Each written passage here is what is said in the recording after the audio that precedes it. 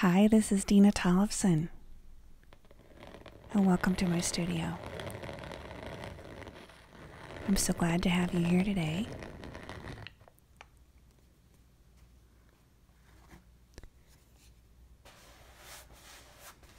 So today's painting, I'm hoping that you'll be able to just relax and watch, and if you're having any insomnia or any kind of problems with sleeping or overactive mind, I hope that this video will help and be beneficial to you. And I'll be talking today about this painting called Bathsheba Sky. So this is a painting that I created, first started with bristle brushes and just acrylic on canvas. And the size of the canvas is 24 by 30 inches and 1.5 inches deep. So I'm painting with a spoon here, and I'm adding this texture that you see with the spoon. We'll get a mark right there. We go. So this technique is called Daubism for these thick, really super thick marks of paint. And then I also use palette knives. You can see this kind of wonderful turquoise color. This actually is called teal. This is a golden acrylic.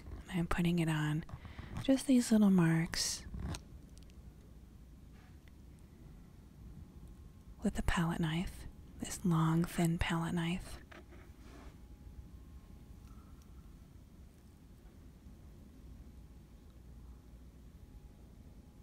There we go.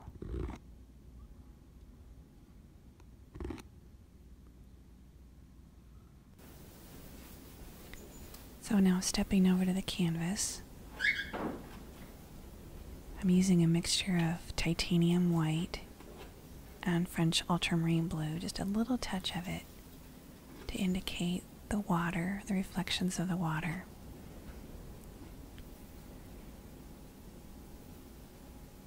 So this painting is really focusing on the color blue, all the different shades of blue that are possible, everything from teal and turquoise up through a purpley blue and a deep dark blue and all the different variations. So I'm going to be mixing up lots of different colors today to represent all the shades of blue.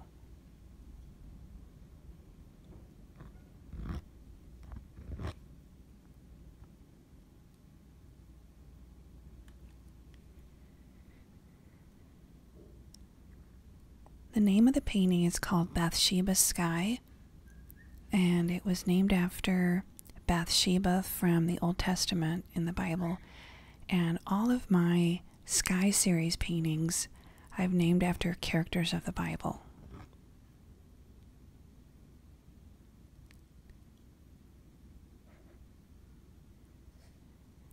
And the reason I named them after characters of the Bible is because these Sky series paintings are my idea of how God created the earth.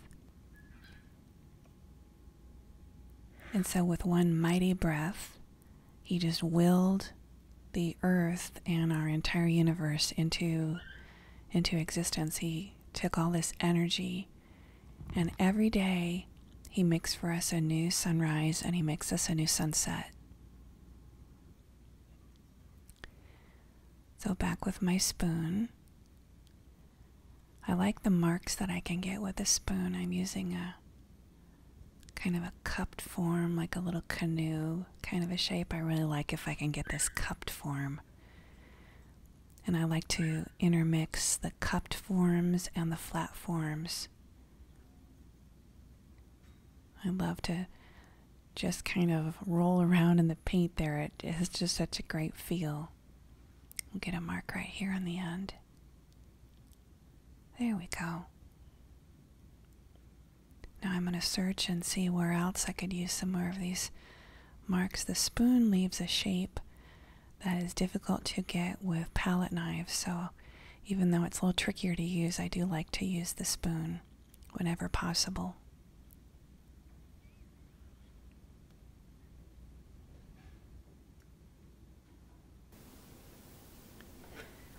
So Bathsheba, this is a true story. Bathsheba is was the wife of Uriah, and he was a Hittite, and she was known for her beauty, and she was just a beautiful woman.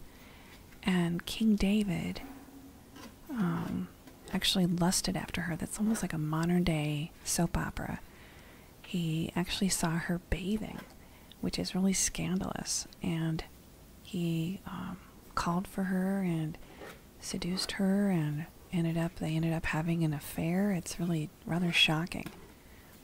And what happened was David knew that she was married, and he wanted to get rid of Uriah, her husband. And so he had him killed. I mean, it's terrible. He had him killed. And then, after all of that, he ended up marrying Bathsheba. And it actually has a nice ending, is that Bathsheba got pregnant and then gave birth to a son. And the son they named Solomon. And most people who are not that familiar with the Bible, or marginally familiar with the Bible, will recognize the name Solomon. And it's a name that a lot of people love to give their children even today. But King Solomon, so Solomon grew up and he became King Solomon. And Solomon was known for being a very wise person. So he had a beautiful mother who was doing what she had not of.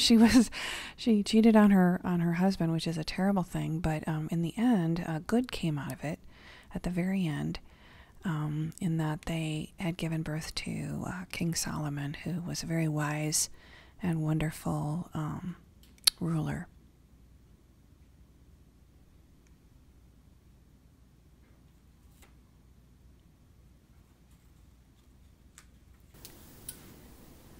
So now I've switched over to my larger. I have two sizes of spoons I use. This size spoon is actually like a vegetable spoon, a vegetable server. And the reason I use two different sizes of spoons is I can get much larger marks with this big one. But I have to be careful because this big one does make really large marks, and can only use it on, my really larger paintings. And this color that you see here is French ultramarine blue, which is a little touch of white.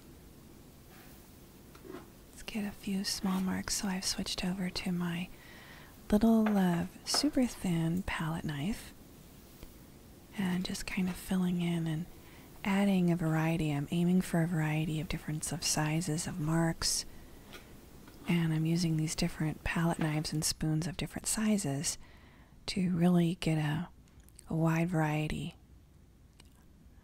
What I want is when you get up to the canvas and you look at the painting, that up close it's going to look super interesting. And then, there we go.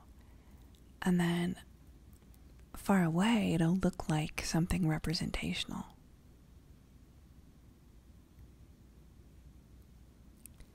So this blue that you see here is a combination of phthalo blue red shade and some titanium white and a very tiny small amount of yellow ochre.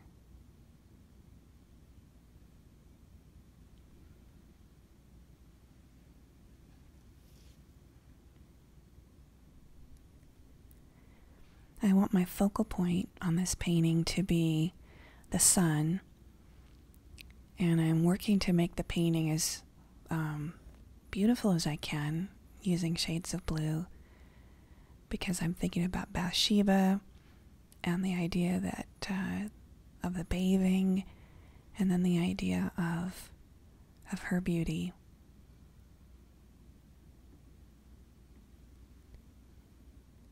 And using the blues.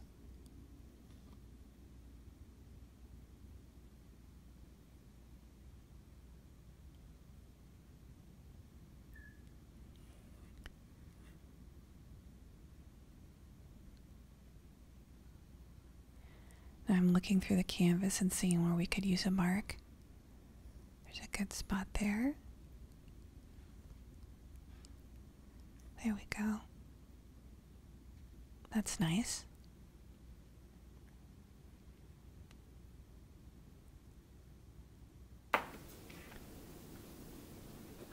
Alright, so I can now that I've got my larger marks in, I can fill in again with this smaller tool.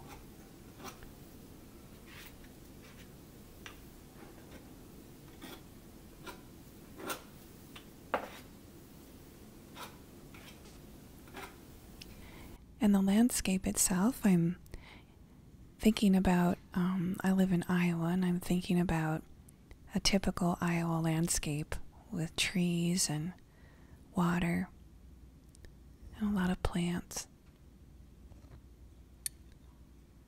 In Iowa, we have a very, very fertile land, very fertile soil, and everything grows very quickly in the summer. They say you can hear the corn growing when it's really hot and humid. But we grow a lot of corn and soybeans here in Iowa. Let's get a mark there. There we go.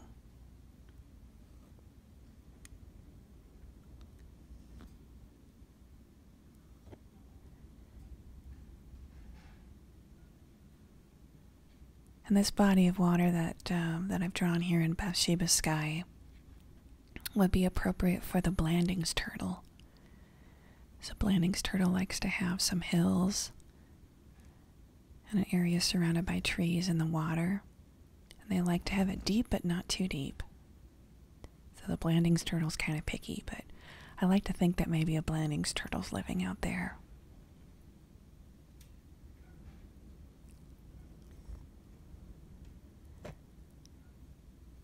And I'm also putting these marks, and I can, because I'm applying the texture, I can create a sense of motion by arranging the daubs of paint in a shape that will follow the curves and the motion of the sky. I can also arrange the daubs to create a sense of calm, like in the water. I'm making all of the marks horizontal, and up in the sky, I'm having them follow the idea of the breath.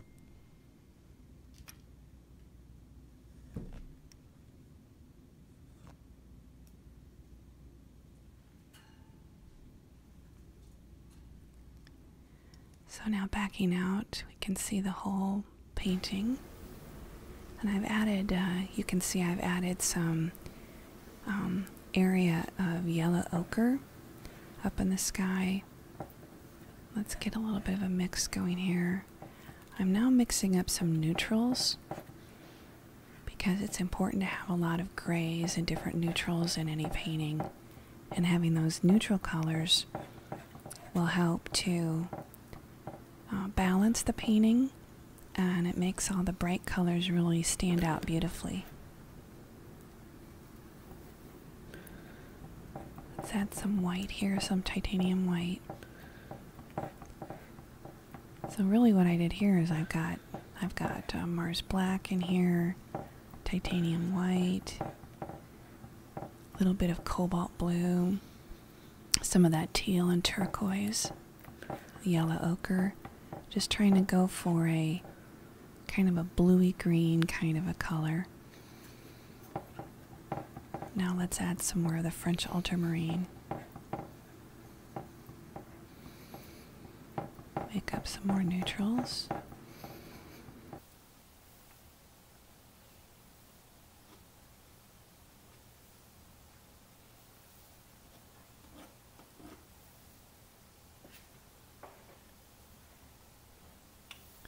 And this little bit of orange here in the center is kind of the little punctuation for the color scheme. This is mostly a cool color scheme, meaning that on the color wheel it's tending towards blues and greens, and then all of the neutrals and grays that go with that, and just a little punctuation of the warm colors, which would be like the yellows and the reds.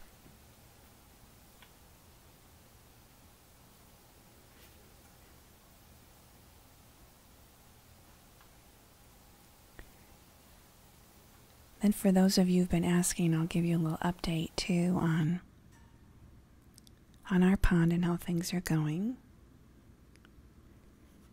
So Featherston turkey has been, those of you who've been following with Featherston, he's doing just fine, but he did have a little altercation with some of the Canada geese the other day. So we had a big cold snap and a lot of snow, and some Canada geese, well, I think it was like 13 of them, something like that, had flown in and were up on the hill, and they had come off of the pond. So our pond is frozen, but there's one little area that came up near the Cedar River. There's one area of the pond that is aerated, so it's an open area. And the geese had come up onto our hill, and were eating some of the food that my husband puts out for the birds. So they had cracked corn, and they had peanuts in the shell, and cracked peanuts, and all the other bird food that my husband puts out. Well, anyway, these Canada geese had kind of dominated the area, and so the turkeys were coming up, and Featherston was one of them, and they were coming up and wanted to eat some of the food that my husband had put out for all the wild birds. And the Canada geese were intimidating Featherston and the other turkeys, so they would walk up and then they would turn right around and walk away, those poor things.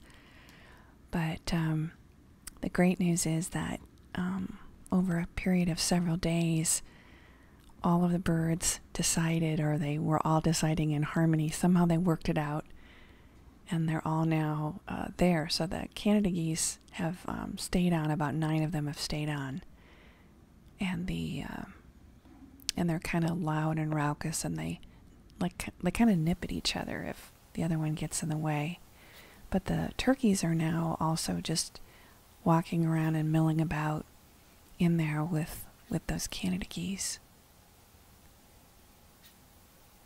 We also had which was kind of neat, is we had an immature bald eagle and a mature bald eagle over by the hole in the pond where it's frozen, and they were looking for fish. But the immature bald eagle, as you can tell, like a mature bald eagle has got a white head, and the immature bald eagles are kind of a dark brown all over, and they look kind of like a hawk. They're slightly smaller than the adults.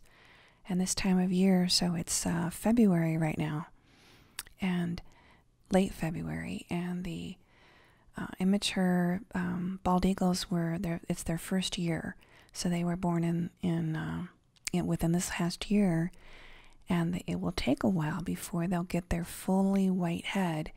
And the males and the females, if you look at them from several feet away, they look pretty much the same, but the immature bald eagle actually has quite a bit different look, and it takes a while for them to really grow and mature. But what I found was interesting was that it has to have been the parent bald eagle was flying around with the immature, and they did have some fish at the side of the frozen pond area where the hole is, aeration hole. And so they were in there, and the parent was watching while the immature bald eagle was eating, which was really quite neat to see. So I'm putting these last touches of French ultramarine blue mixed with a little bit of white on with my narrow palette knife. You can see I can make tiny little marks or large marks with that same knife. The final touches. I want to thank you so much for stopping by, visiting me today in the studio. If this is your first time here, I want to thank you, and I hope you'll subscribe and give me a like. And if you've been here before, I want to thank you for coming again, and I hope to see you again soon. This is Dena Tollefson. Bye-bye.